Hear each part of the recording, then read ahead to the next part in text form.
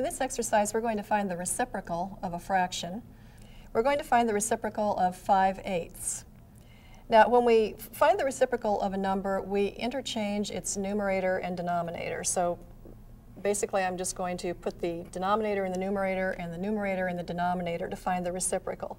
The reciprocal of 5/8 then would be 8 over 5, interchanging the numerator and denominator. And we can show that this is, in fact, the reciprocal because we know that the product of reciprocals is equal to 1.